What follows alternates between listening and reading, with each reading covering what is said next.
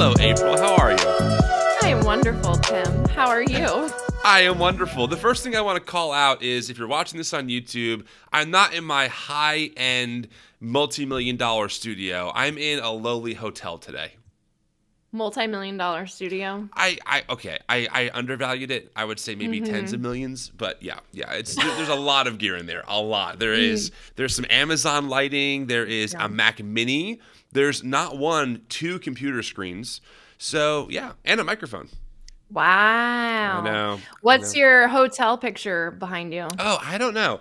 It looks like a combination of a sunset and abstract art. Scoot that way. Oh, sorry. Here, is that better? Boy. There we go. Okay. Can you see hey, that's not bad. It's not terrible. Sometimes they can be a little like bizarre. Yeah. I don't know. I'm traveling because as of us having this conversation, I'm at the Preston Sprinkle Presents Exiles in Babylon conference, which has caused quite the stir from some people online, as you and I both know. So I'm here. I'm in the middle of it.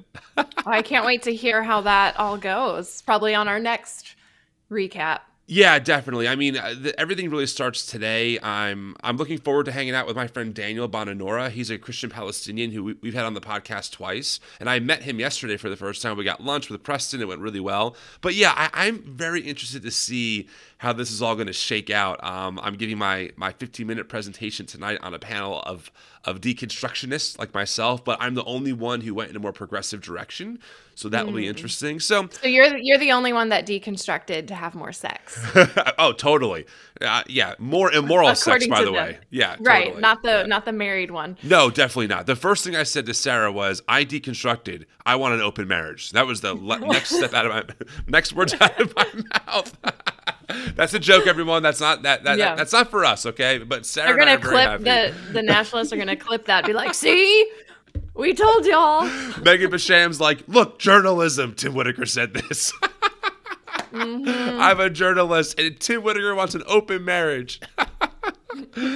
Anyway, yeah. So we'll see how this event goes. I don't know. I like traveling, but I also feel guilty for traveling because I'm leaving Sarah with the kids for a couple of days. But it is what it is. You know, it's interesting doing this work and you're traveling so much, but I'm happy to be here, and I will report next week a full, I'm sure, recap in some way, shape, or form. Awesome.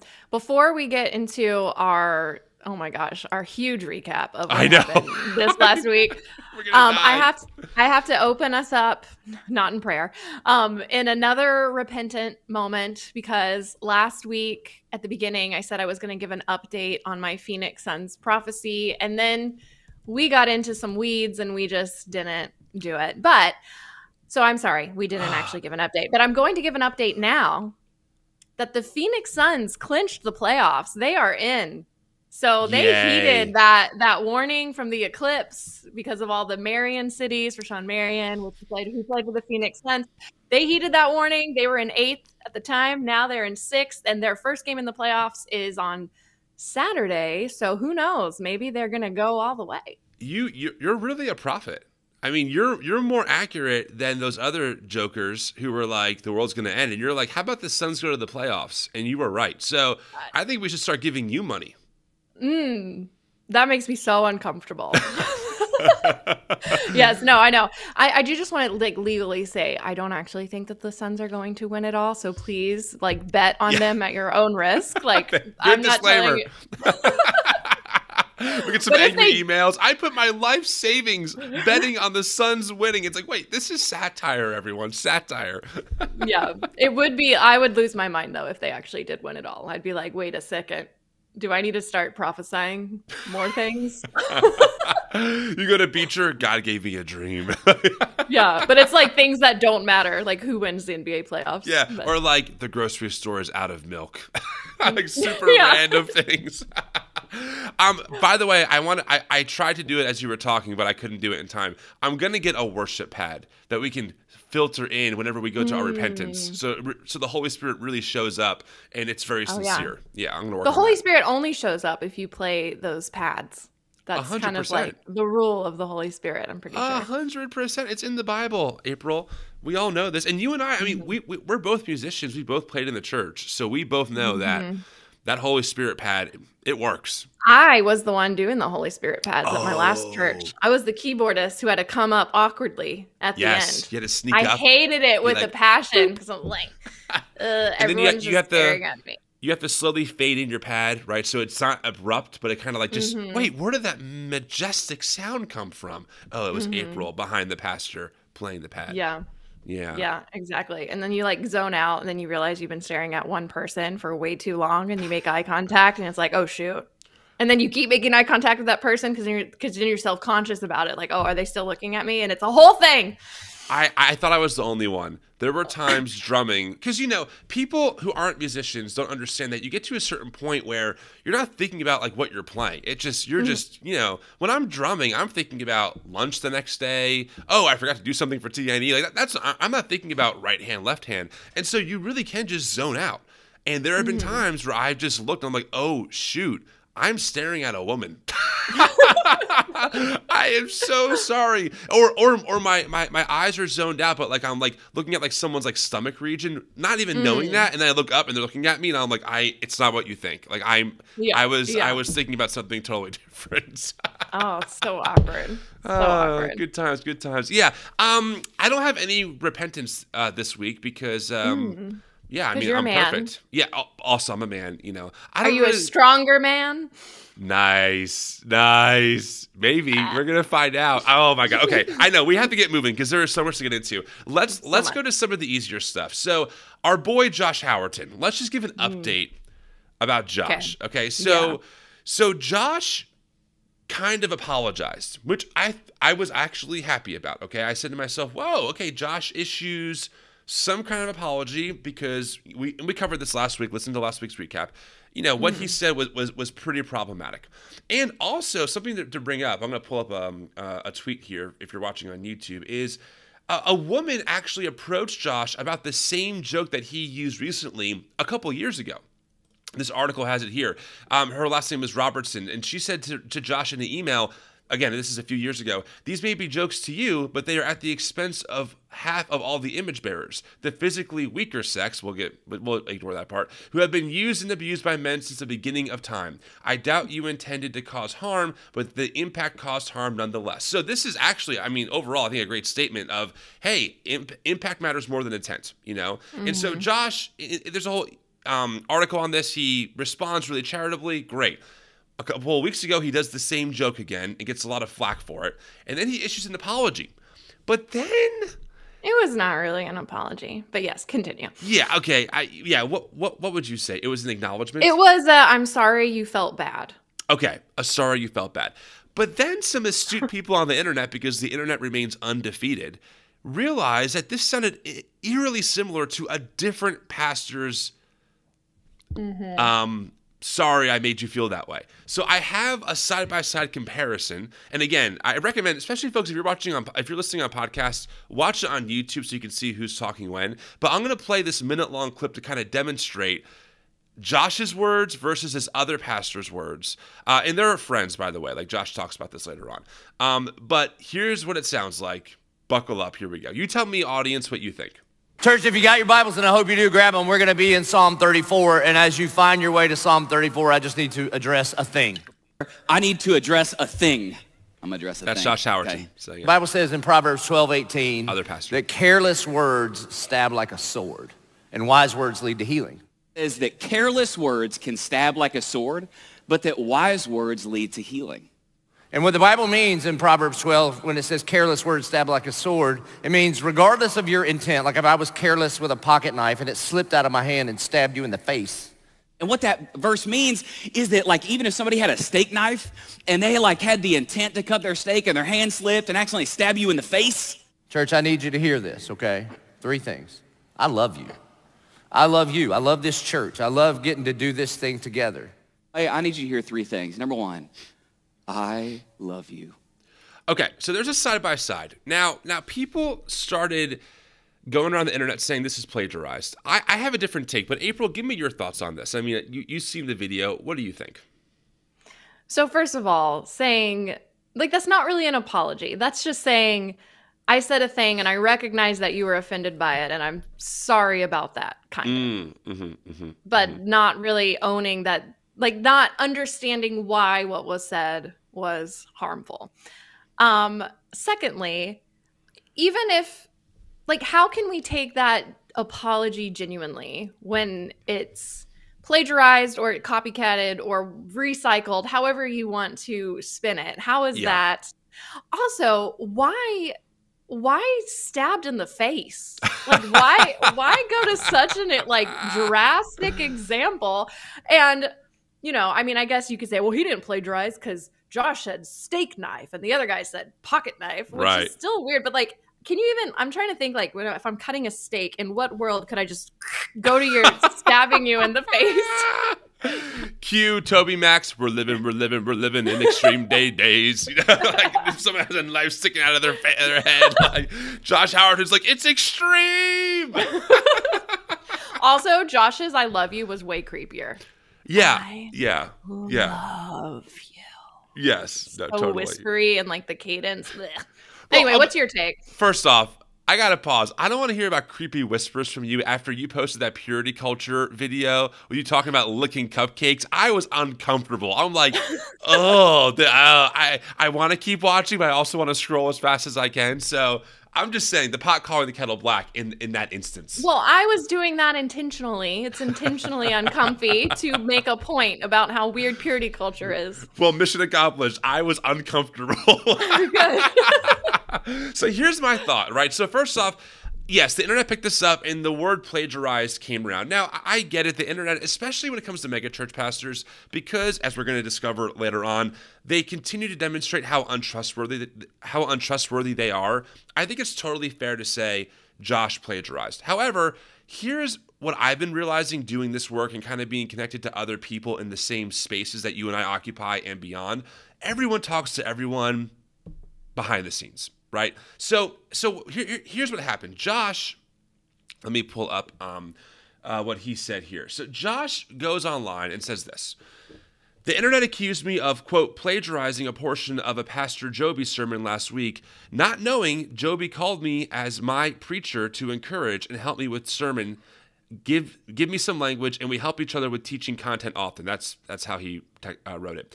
If you ever hear anything from me in one of Pastor Joby's sermons, yup, he's got my permission, and we probably texted about it. Pastors are constantly helping each other with communication because we have a heart to help and just want to build the kingdom. The new thing is for the internet to accuse pastors of plagiarizing sermon content. And then he has a link to what he thinks about that. So here's the thing, right? I actually think Josh is right here. And we don't know this emphatically. My guess is this. Josh gets all this flack. Josh, deep down, is a little concerned. He's like, uh-oh. Like, the internet's really going hard. A lot of women are upset. People like Sheila Gregor and others are really blowing this thing up. And I think he reaches out to his other megachurch pastor buddy, in this case, Pastor Joby. And he's like, yo, I'm under fire. What, do you have any thoughts on how I should approach this? And I think Joby goes, hey, dude, no worries. I got this thing in the bag. It's already pre-written. Just take this and tweak it for your audience. And he goes, great, man. Thanks so much. And then he essentially does that. So I don't think it was plagiarizing. I think it was one megachurch bro helping out another megachurch bro. And then behind scenes saying, hey, man, this is a great, illustration to use to demonstrate a way that sounds like you're taking accountability, because you're acknowledging that you had the knife and you slipped, but also really one that says, and it was an accident, or like, well, I'm sorry you felt that way. And also, I love this church. So that's my take on the Josh Howerton situation. Well, would it not still be plagiarizing though, just because it's like plagiarizing with consent? Like, it's still copying. Well, honestly, I'm sure there's someone in the audience who's like, I could break this down for everyone right now. But my understanding is that plagiarizing does not involve the consent part. Like, you're stealing someone's own words and using them as your own. But you're still not giving credit in this sense. You're stealing. No, that's true. But or borrowing, I guess. Right. I mean, I think to the audience, it's at a minimum misleading, right? The audience probably thinks that like Josh thought about this and like thought about this analogy and thought about like this way of explaining it, when in reality, he's just copying some other pastor's sermon or quote unquote apology. So I think at a minimum, it's deceptive. Yeah, because I think regardless of how you look at it, plagiarizing or not, he didn't come up with a genuine apology himself and did not do the work himself. He tried to figure out the quickest way to get out of a situation without actually learning anything. Yes. No, I agree. And I do want to compare and contrast that, right, to JP. I think it's Harris Creek Church. He's a mega church pastor over there. When he said some stuff online or in a sermon illustration that went pretty semi-viral, he actually took the time, did the work, acknowledged what he said was harmful, and actually said on stage how sorry he was for using that illustration. So I think it actually is a good compare and contrast, right, of like, you're right, Josh pretty much is saying, yo, any pastor's got like a little quick line I can use to kind of get the crowds to, quiet down a little bit, compared to someone like JP, who in that one instance anyway, definitely seemed much more genuine and wanted to learn and understand what he was missing. So I agree. Yeah. All right. Well, let's get into the steak. Let's take our steak knives, April, and let's chop away, because Josh Howerton, the guy who, likes to talk about telling women to stand where they need to stand, and then says, I was just joking. It was just a joke, everyone. Whatever. He was also at another event last weekend. Can you guess what event he was at, April? Oh, I bet it had an Asherah pole. An Asherah pole. Yes. Josh was at the Stronger Men's Conference 2024, hosted by James River Church. Yeah, there was a, I don't have the photo on hand, but there was a photo of him that was screenshotted, essentially of his story, watching Mark Driscoll preach a sermon. Woo. And I thought to myself, of course he would. Of course Josh Howerton would go to this event and sit underneath the teaching of Mark Driscoll and not have a problem with it. And luckily, this story goes much deeper. Much deeper. Much deeper.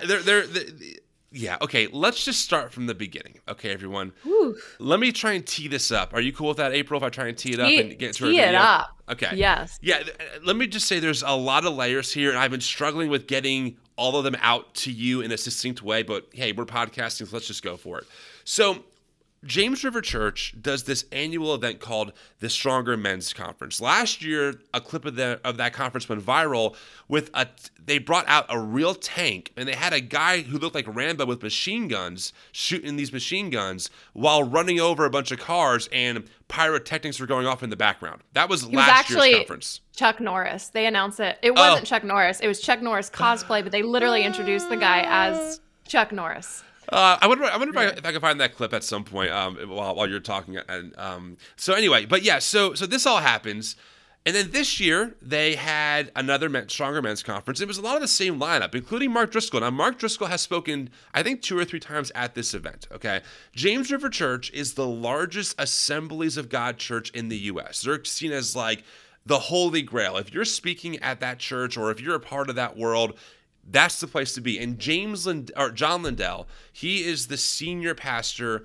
of this church, and he's also transitioning out. One of his sons, I believe his name is Brandon, is taking over the church. Okay, you should also know, before we get into this, that Mark Driscoll and John Lindell have been friends for, I think, close to 2 decades. Okay?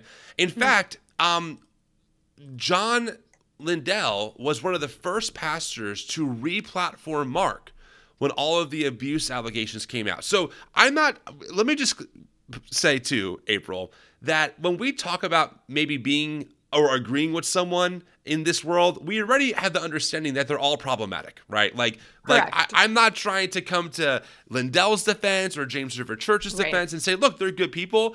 Anyone who's willing to platform someone like Mark, after the story after story of abuse, I just don't trust. Okay. Well, James River was the church that last year claimed a woman grew 3 toes, but refused to provide any medical evidence for that. And I get a lot of DMs from people who went to that church. I would not recommend anyone go to that church or give them. I went to that church because I went to Evangel University for a year and was friends with John's daughter. She went to Evangel too. I've used to go to that church, so a little bit connected. Have you repented? Of going to that church? I think it was down on the list of all the things we needed to repent for Christian nationalism and all that stuff. But I will definitely cue up the pads. I'll repent of that later. Perfect. Okay, so this conference happens. Oh, and let me just say, friends, I have several sources on the inside. So the story I'm telling you comes from sources that I would trust enough to say what they're telling me is accurate.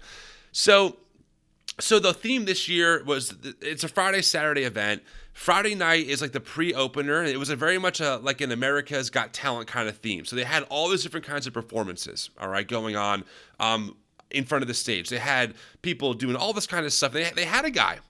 Okay, now I'm going to give people the facts here. There's a lot of misinformation going around. This is just pure data. They had a guy who did a performance on America's Got Talent, and what he does is he's really an acrobat and like one of those what do you call it, like strength people. Like he just shows off how strong he is on everything, and he does this act where he swallows a sword. He climbs, it's got to be like a 50-foot pole. I mean, it's tall. It looks almost like a telephone pole. He climbs the telephone pole, and then he angles his body. He can be shirtless. In this case, he was shirtless. And he angles his body so his head's facing down, and then he lets himself drop all the way until the very last second, face first, when the sword would hit the ground, and he stops himself. Okay? So it's like one of these circus Olay or like Cirque du Soleil. Yeah, is that what we call? Wait, is it Olay or okay? Cirque du Soleil. I don't want to get yelled at by Sarah again. No more Jose can you seize. So I'll trust you on that. You're just like circus. Yeah, circus Olay. I don't know. Circus shop on the Hamala Olay. So it's a pretty standard thing that happens. If you went to the circus, you would see something like this. Okay, so this happens. Mark Driscoll's in the audience, sees everything. Another guy preaches on Friday. Everything's fine. Mark Driscoll's fine. In the green room, he's fine. He's hanging out with John Lindell. He's fine. Everything's fine. Doesn't say a word. The next day, I have a story that I can't confirm all of this, but this is my information that I have. John and Mark get breakfast together. Everything's fine. Everything's great. Saturday comes. Mark's going to preach for the Stronger Men's Conference. Mark gets up, does his thing, and then about 3/4 in, things take a turn. And I have the video of this. Now, I tried to isolate the audio as best as I could. And Noah, I'm sorry, Mr. Podcast Producer, I did my best. So, friends, listen closely. Mark kind of goes into this talk about like the Jezebel and Ahab spirit. It's actually a 5-minute clip. I'm not going to play the whole thing. You can find it online. I kind of just got up to the point where things get real tense. And he calls out the person who did this performance, all right? And I'll let you hear what happens. Also, if you're watching on YouTube, I also put a clip. I overlaid the actual performance of what from that performer on Friday as well. So you're going to see both. So here we go. Here's the clip of Mark talking when things get real weird. It's not what I want to say, but the Jezebel spirit has already been here. The Jezebel spirit opened our event. This is a rebuke and a correction of no one. This is an observation. Before the Word of God was open, there was a platform. It was a high place. On it was a pole, an ashtray. The same thing that's used in a strip club for women who have the Jezebel spirit to see the display. In front of that was a man who ripped his shirt off like a woman does in front of a pole at a strip club. Okay, let me just pause right here. You're going to hear someone yell in a minute. Listen closely to what happens here. And then ascended. See, our God is not arrogant. He doesn't us about the trouble. He descended. So good. And then he swallowed a sword. Did you hear that? You hear it? He said, "You're out of line, Mark." That's Lindell on the side of the stage telling Mark, "You're out of line," as essentially Mark is saying that this whole event was opened up by someone who had a Jezebel spirit inside of them because they took off their shirt, did some acrobatic performances, swallowed a sword, climbed a pole, and went down it. And that's the Jezebel spirit. So that's where we are. Keep listening. And Jesus cried, okay, Pastor John, we're saying that. You're done. Thank you. You're done. Okay, so Mark goes on this off-script moment. John Lindell goes, "You're done."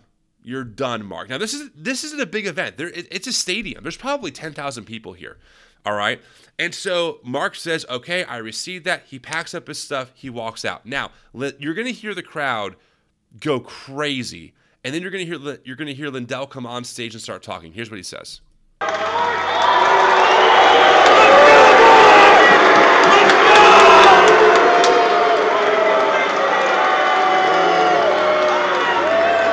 So all the boos, by the way, just so you know, audience, the boos are for Mark being kicked off the stage, not for what he said. They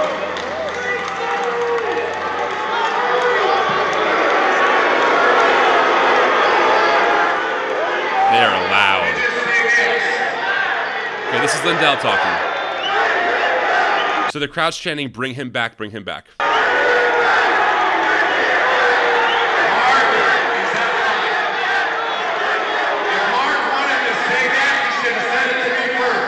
So I'm translating in case the audience can't understand. Lindell says he was out of line. Mark should have come to me first. Matthew 18. Matthew 18. If your brother offends you, go to him privately. I talked to Mark for a half hour. There was not one word of that. He's out of line. If he wanted to say it, he can say it to me. Okay, so the place goes crazy. Now you should know, before this, that Friday, the crowd loved the performance. The crowd was cheering. The crowd was all about it. It was powerful, whatever. And then Mark gets on stage, says essentially that this man's acting like a woman, right, and stripping. And now the crowd goes crazy and is mad at John Liddell for kicking him off the stage. I'll stop there and let you give your thoughts on this because there's so much more to the story. I have so many thoughts on this. I don't know if was the part in the clip that you shared where Mark says he was up till 1 a.m. I didn't share that part. Thinking about this. So like right before Mark goes on this little thing, he's like, I was up till 1 a.m. That's why my voice is so raspy. That's what he says. I know. He was like praying for you all. It's like he had such a burden, like clearly not burdened enough to talk to John ahead of time. No, of course not. Yeah, but okay.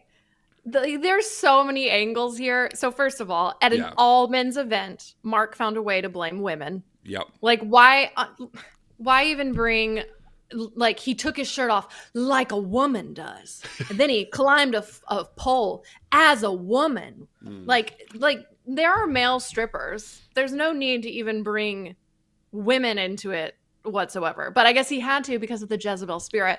And to all the naysayers out there, because you and I both made content about this, and totally. I don't know about you, but I've been inundated with a lot of Driscoll defenders saying like he was in the right, he's like the holy one in this situation, and they're like, well, the Jezebel spirit does not have a gender. It does not have a gender. It is male and female. And I'm like, okay, so you can understand trans identity, cool. But also it is so disingenuous to be like Jezebel can be for men too. Like, Tim, have you ever been called a Jezebel? Not once in my life. Thank you. I've been called it many times. Most girls that I know who grew up in the church who had an opinion about anything have been called a Jezebel at some point in their life. It is a sexist, misogynistic trope that men have used for, however long to silence and sideline women. So the fact, just miss me with the fact that it had nothing to do with women. If it had nothing to do with women, he shouldn't have brought women into it. Secondly, we're not done.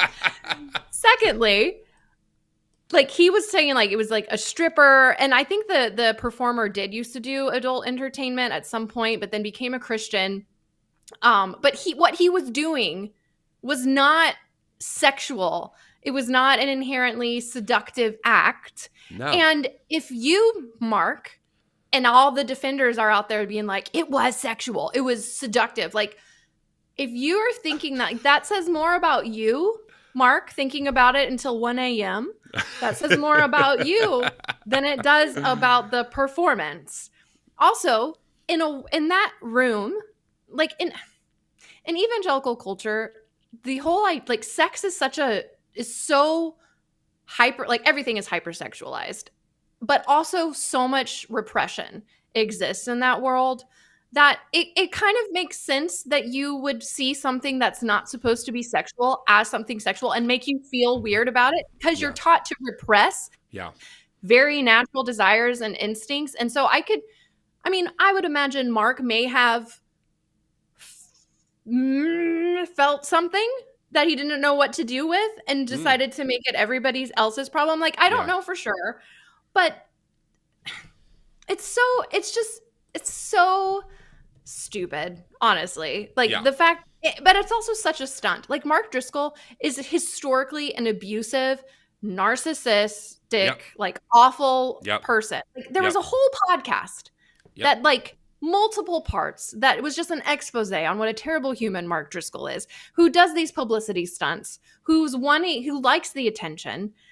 Like, this is not surprising that he would do this. Also, did you know that he recently has like a newish book out about the Jezebel spirit? Of course. April, there are so many. We've only this clip is just the beginning. People don't even know what they're about to hear because it gets so much crazier. This story gets mind-blowingly insane. And again, I'm going to give you guys first-hand accounts from people who were there behind the scenes, stuff you can only get by listening to the TNE Recaps podcast. Okay, I'm all done promoting promoting ourselves. So, okay, you're right to all of that. You're right. Everything you said is totally on the money. Let me keep going with the story because the story gets crazier. So Lindell gets up, does his Matthew 18 thing. Mark tries to leave. Okay, like he gets off stage, goes for the exit, tries to get outside of the stadium. Lindell finds Mark. He brings Mark back on stage. Him and Mark sit down for almost 30 minutes. And honestly, I watched some of like the core pieces. It was just stroking each other's egos. Me and Mark have been brothers. Yeah. This is how brothers are going to reconcile. Now, Mark says that he goes to John. He says, I apologize to you. He never said sorry. He just said, I apologize. Now, you might say that's kind of semantics, but for someone like Mark, I think it's totally calculated because Mark is a very calculated person. So Mark gets on stage and says, I shouldn't have said that. I apologize. I don't want to dishonor, the man of the house. A very patriarchal take on the whole thing, And Lindell said something very interesting. He essentially said that, like, when people have an anointing, you can't critique them.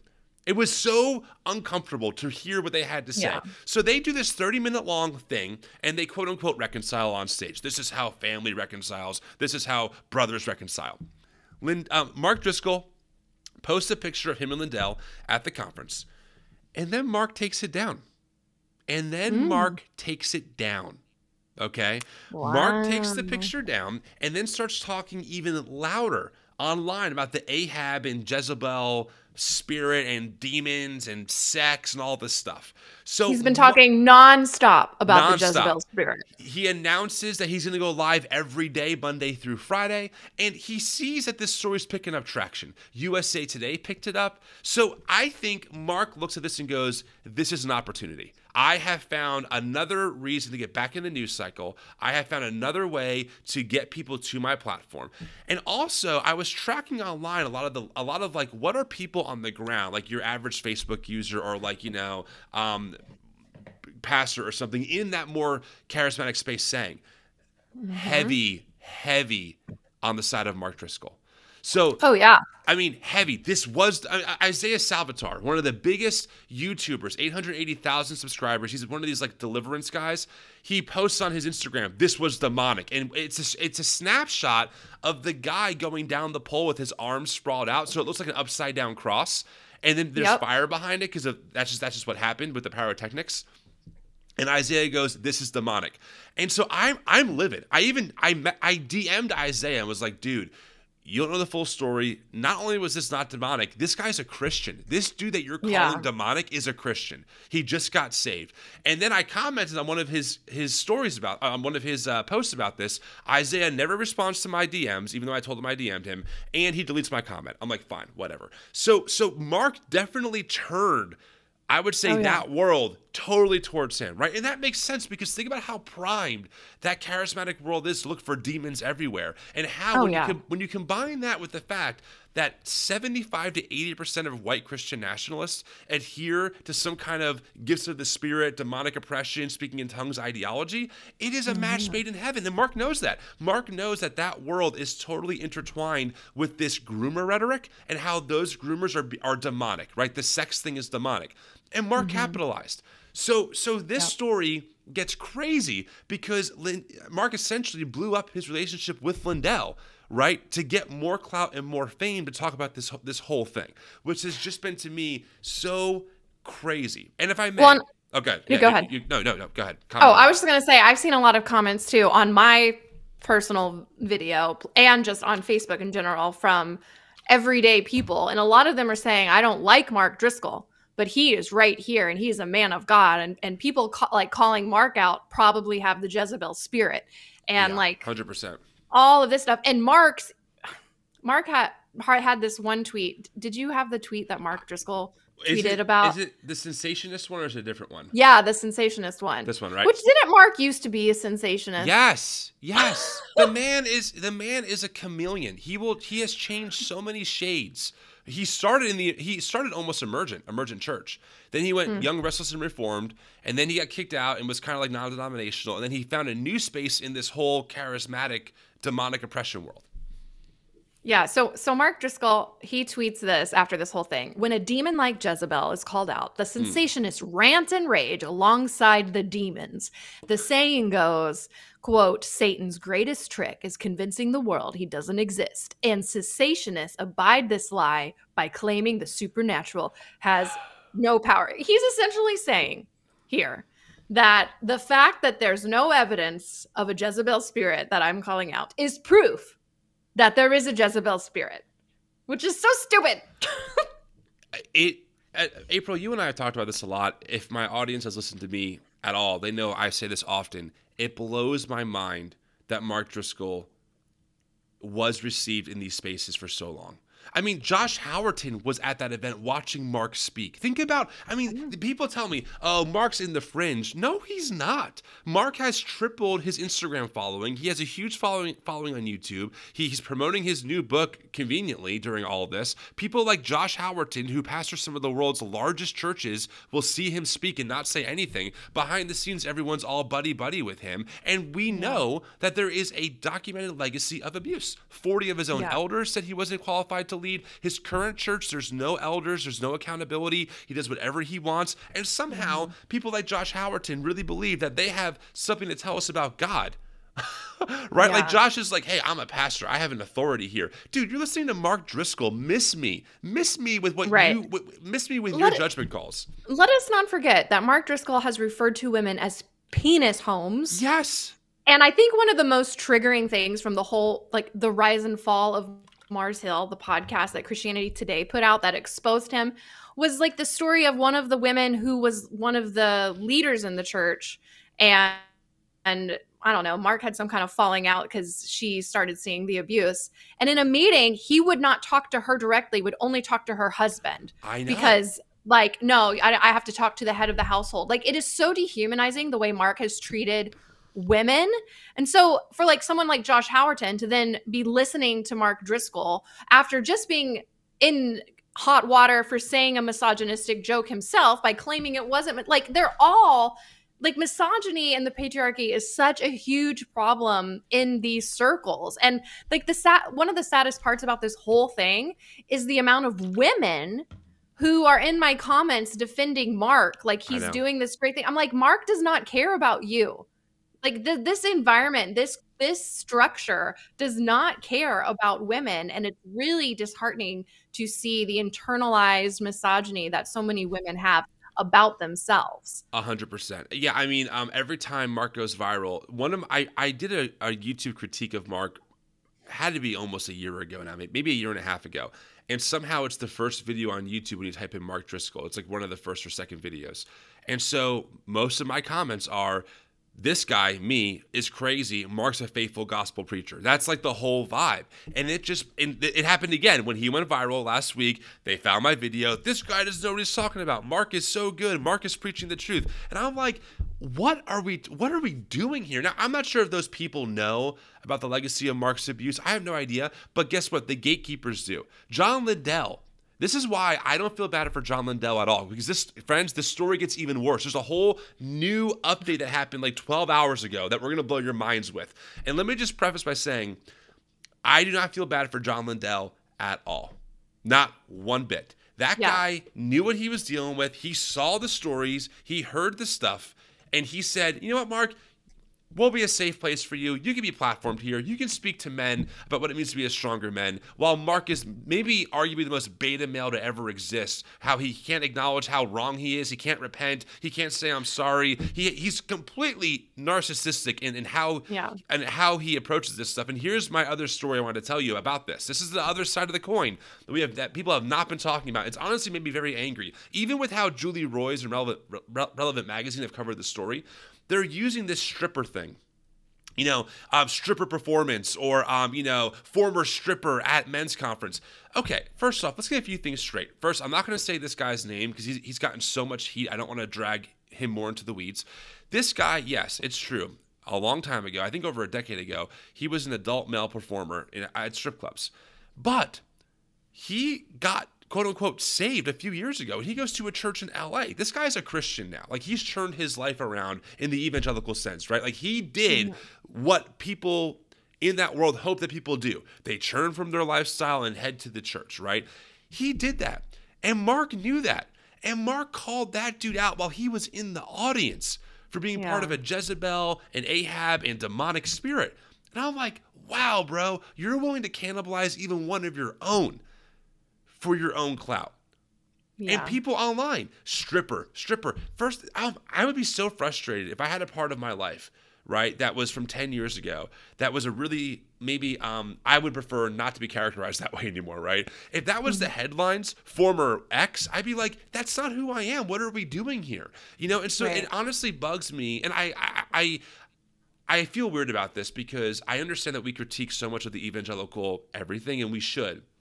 But also, I do support people moving from one way of living to another if it's better for them, right? So if this guy was in a scene that was unhealthy, maybe there was drug use involved, I don't know, but that scene can have those things happen sometimes. And maybe he was just really depressed. And if he churned and went to a different place that welcomed him and accepted him, even if it's not my cup of tea, I'm so happy for him. Like, I'm happy that he found a better way forward, right?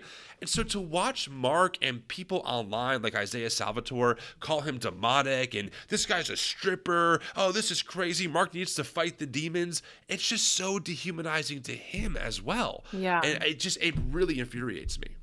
Well, and I think there are valid criticisms about having that sort of entertainment in a church setting. Yes. Like the amount of money that is spent, yes. like, it's not, can you imagine Jesus going to a conference where there's an army tank smashing cars, because that's what happened last year.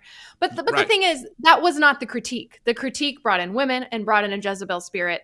And like, where was all this? And I think I saw, I don't remember the details, but I saw some kind of mashup that I think there were other performers at this conference throughout the years of men that at some point had their shirts off. I'm sure. I have no doubt about that. Like, no one had a problem with it, but it was like, because he did it like a woman does, which just goes like a further point. Like, these types of men, like which I think is their biggest issue with queerness too, is like any man in their mind that is not this alpha male, this like toxic masculine person that shows any sort of thing that could be misconstrued as quote unquote feminine, needs to be called out, because femininity is weak and femininity is wrong in their eyes. And it's like, it's just so dehumanizing as a woman. And also just think of like I know I could almost guarantee that in that room of that large of a people, there are queer men there or queer people there trying so hard not to be queer. Yep. And being in that environment is just going to add more shame to who they are. And they can't be honest with that, with like the people around themselves. So they're just going to live with further and deeper shame. Yeah. I completely 1,000% agree. There's so much to critique. That's a bad critique, right? Yeah. Like there's so much we could unpack and we have before. So I'm with you 100%. And it drives me crazy. So, okay. So let's get kind of to where we are today, because there's been new news. Update. Yes. Yeah, the update. So John Lindell went live yesterday on Facebook. 45 minutes. And here's the headline from churchleaders.com. John Lindell calls Mark Driscoll to repent for trying to destroy James River Church and sow disunity in the Lindell family.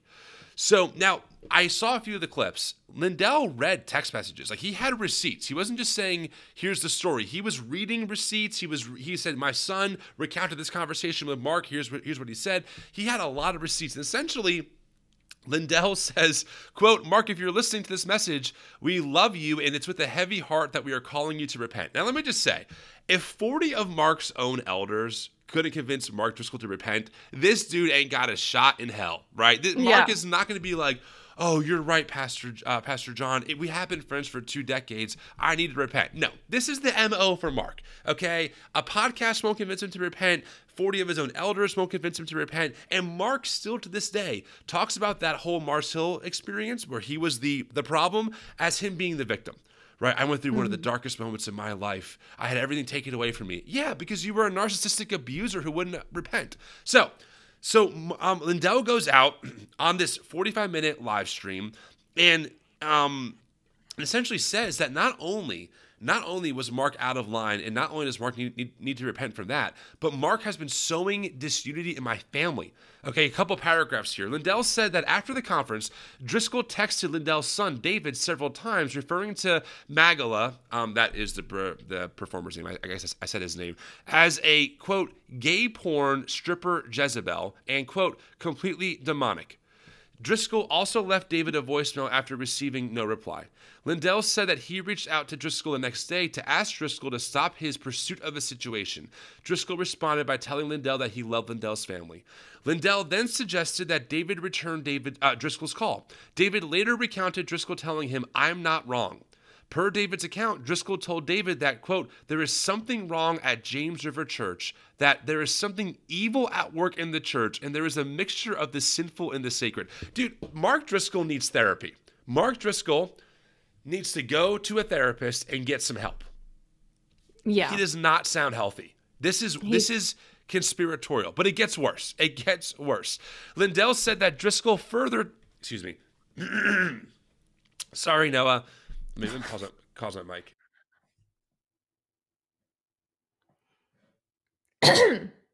What is wrong with my throat?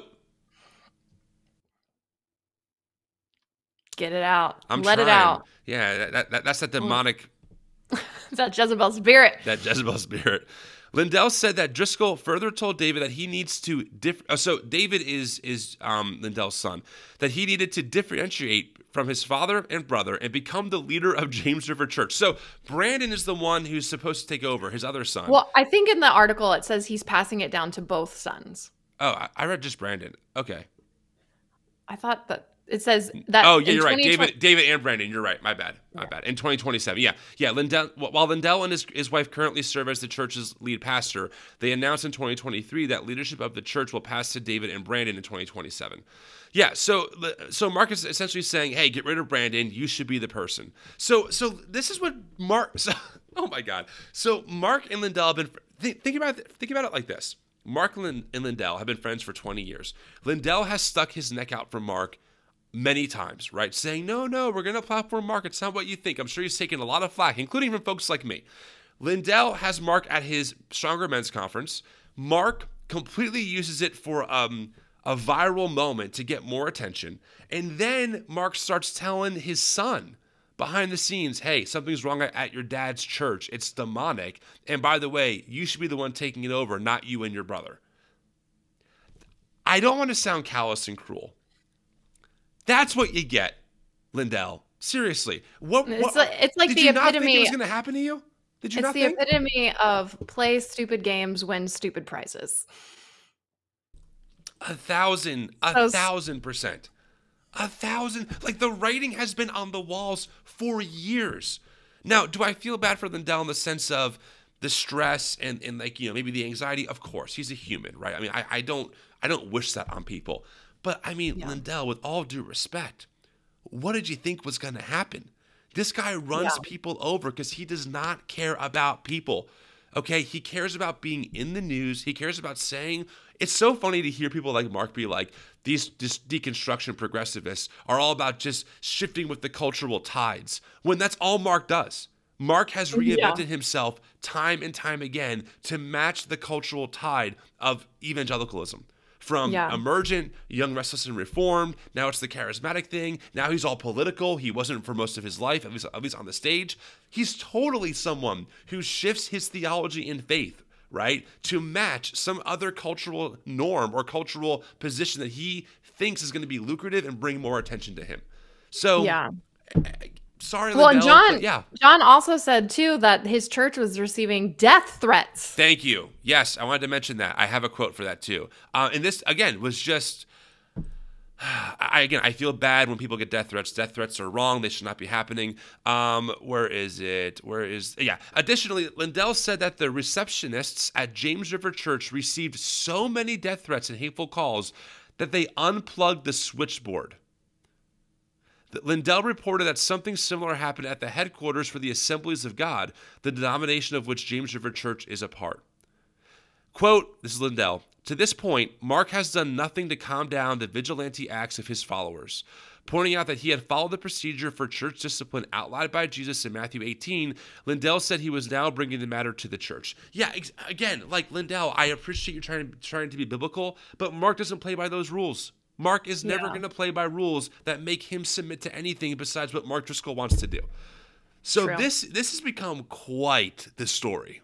How can people and I know there's a lot of people who are willfully ignorant and will just not learn the facts of the story. But how can you look at someone, be like, oh, this Christian pastor's followers are sending death threats to someone he called out for I don't remember reading about the disciples, sending death threats to people who, I guess maybe Judas would be like the one, the one exception there. but regardless. Yeah. Regardless. So these followers are like Judas then, which is, in evangelical folklore, that's not who you want to be.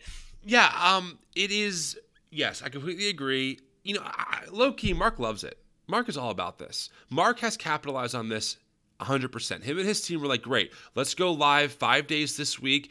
Essentially, all they're doing is replaying old sermons from Mark talking about the Jezebel spirit, and let's promote your book.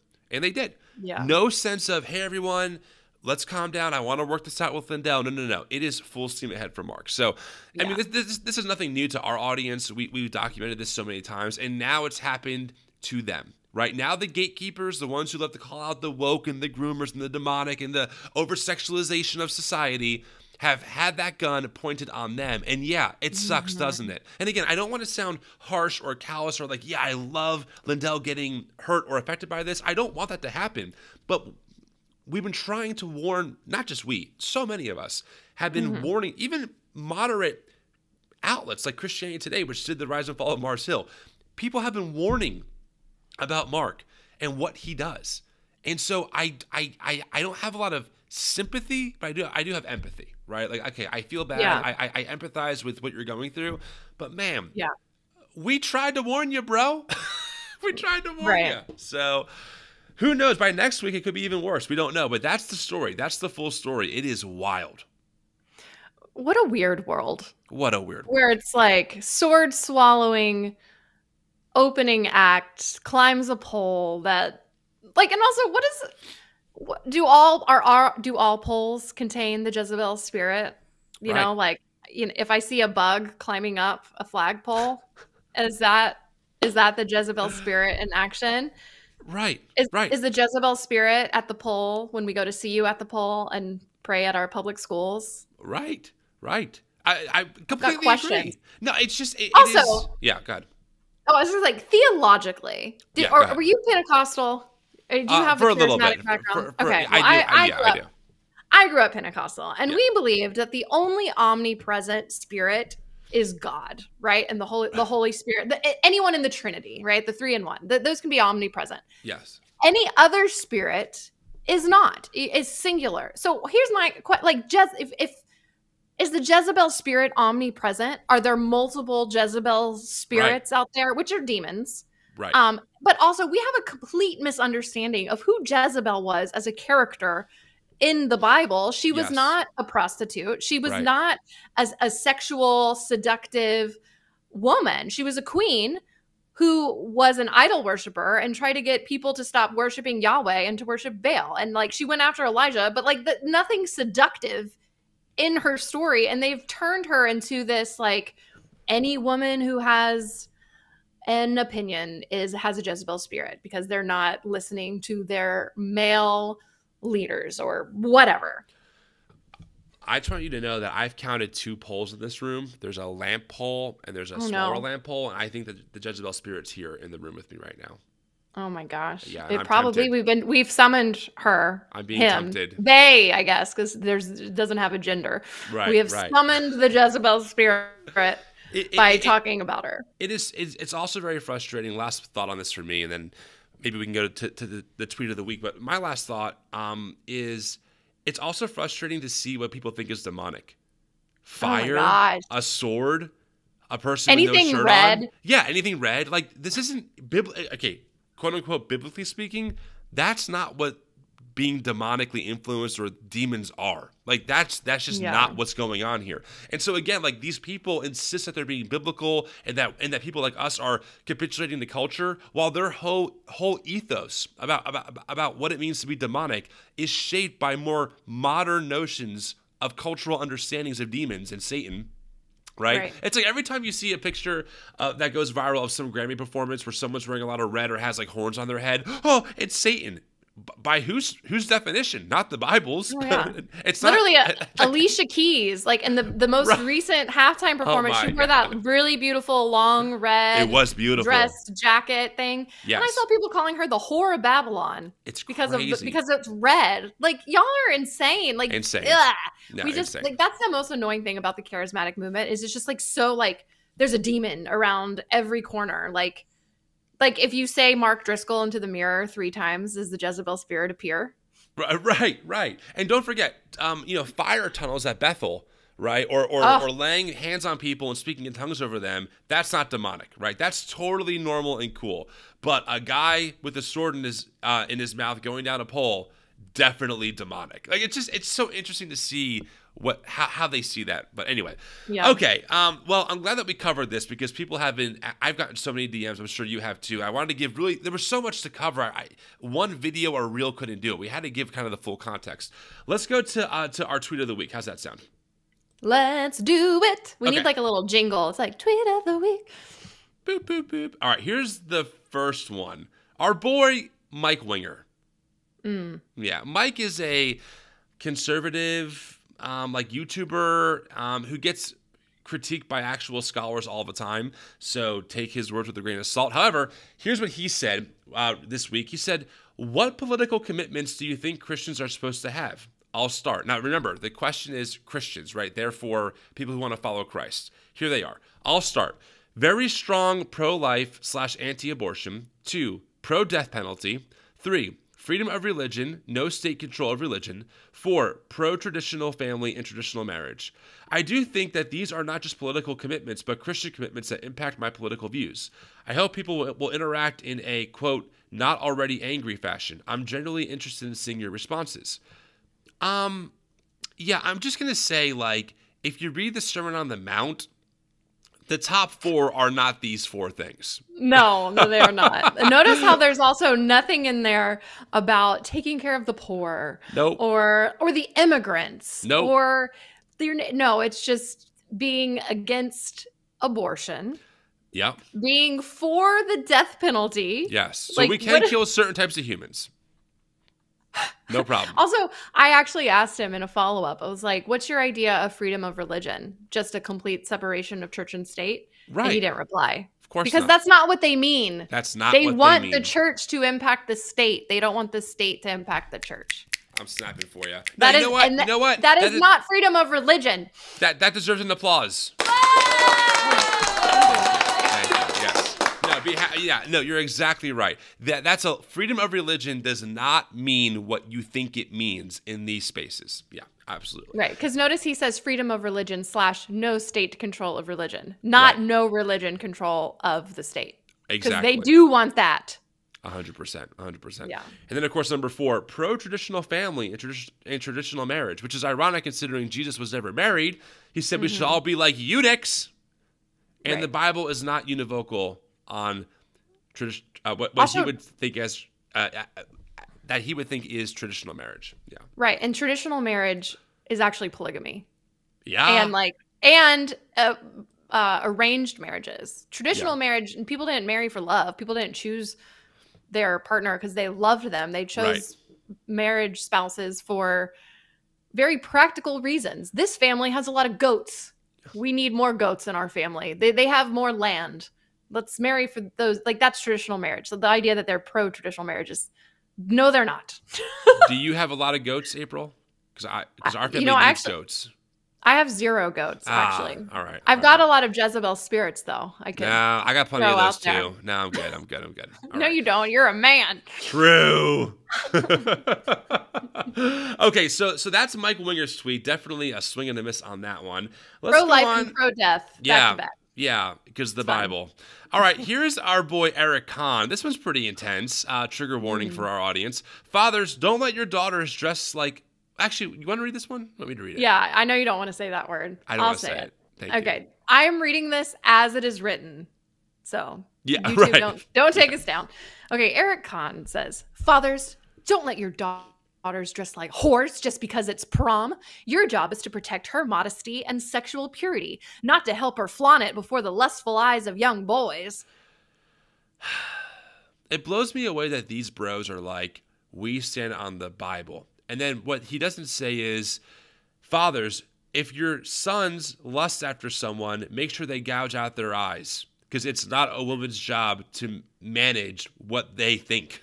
The Bible is clear. Which is what Jesus said. Yeah. Exactly. No, instead it's on the women.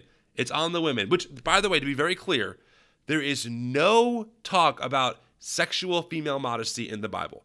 Okay, people, when they hear women be modest, which I think comes out of like 1 Timothy, it's talking about financial modesty. That's the context. Nothing to do with if someone's showing their shoulders or cleavage or their neck or something. It's not on women to manage how men think about them. It is on men to manage their own damn thoughts and to be biblical and to gouge out their eyes like Jesus told them to if they lust. The Bible is clear. Right. Stop objectifying women. Please, Jesus. Like, fathers, don't let your sons objectify women. Exactly. That should be the tweet, but it's not. Amen. All right, and our last one, a doozy. This is a picture. I'll describe it. This is from our boy Roger Stone. Roger Stone was someone who was part of the plot to overturn the 2020 election. He's just deeply embedded in this world. Here's what he said. I'm going to read this directly. This drives the atheistic, godless communists crazy. At Real Donald Trump 2024. It's a picture, an American flag's in the background, the Holy Bible is to the left, and Donald Trump is in the forefront holding a Bible, and it says in big bold letters, endorsed by Jesus Christ. I can't even. Endorsed by Jesus Christ. And he is like he's being unironic here. He shared this. I went to look myself because like there's no way this is real. And sure enough, there it was. Roger Stone tweeted. Yeah, this is not satire. Donald Trump endorsed by Jesus Christ. Now, it's interesting because do you think this would set people up into a tizzy on Twitter? Like all the bros who are like, oh, the transgender people. Oh, everything is woke. Oh, look, a trans athlete won a race. Oh, we're under attack. I mean, that's what they blow up all day. Some arbitrary high school race. I just saw it happen last week. That's what that's the focus. And then this gets sent out by Roger Stone, endorsed by Jesus Christ, Donald Trump. Not a peep. Not a freaking peep. Silence. Also, Roger Stone, like, this drives the atheistic, godless communist crazy. Like, that should drive Christians crazy. If you follow the teachings of Jesus, you should be offended that someone would think that Jesus Christ would endorse any political candidate, but especially Donald Trump. 100%. I 1,000% agree. So those are our 3 tweets. Mike Winger with the pro-life, pro-death view. Eric Kahn calling daughters a word I'm not going to say. And then we have this screenshot of, hey, good news, everyone. Jesus Christ has officially endorsed Donald Trump for president. What do you think, April? I mean, I don't want to applaud it at all, but it's got to be Roger Stone, because that's just agree. so wild. That is, wow. Like, for all the people that are like, Christian nationalism doesn't exist. I'm like, okay. Okay, here it is. What do you call this? Yeah, right. Thank you, Roger Stone. Tweet of the week. You win. Yay. Oh, April, what a great recap. Man, we covered a lot. And we didn't even talk about Trump's on trial. Like friends, I know. We could have done so many things. But this Mark Driscoll situation needed to be unpacked with all of its detail. And of course, I will be keeping track, I know you will too, April, on the update on that. And I'm sure we're going to report back next week, whatever the news story is, along with my recap of my time at Preston Sprinkle's Exiles in Babylon conference. You know what? There's actually some similarities between Mark Driscoll and Donald Trump, because I'm continually flabbergasted that Trump can still have support from evangelicals after, like, you know, gestures at everything. And Mark Driscoll is the same, that he can still have support, because at the end of the day, it's not actually about doing the right thing, following the teachings of Jesus. It's about power and whether or not the person that you're following is giving you what you want. 100%. Oh, we did it, April. Another recap. Another recap. Wow. What a doozy. I did this while I was on the go. It worked. My makeshift studio, it worked. So that's good. You deserve an applause for that. Do I? Okay, I'll hit the button. Give yourself an applause. Thank you. I'd like to thank God for this moment and for this award. It means so much. You know. You want to close us out in prayer? Yes, I will. No, I'm not. All right, friends. Hey, thanks for tuning in. Don't forget, if you have a news story you want us to talk about, send it over to news@thenewevangelicals.com. Great talking to all of you. April, I will see you next week. See ya. Bye.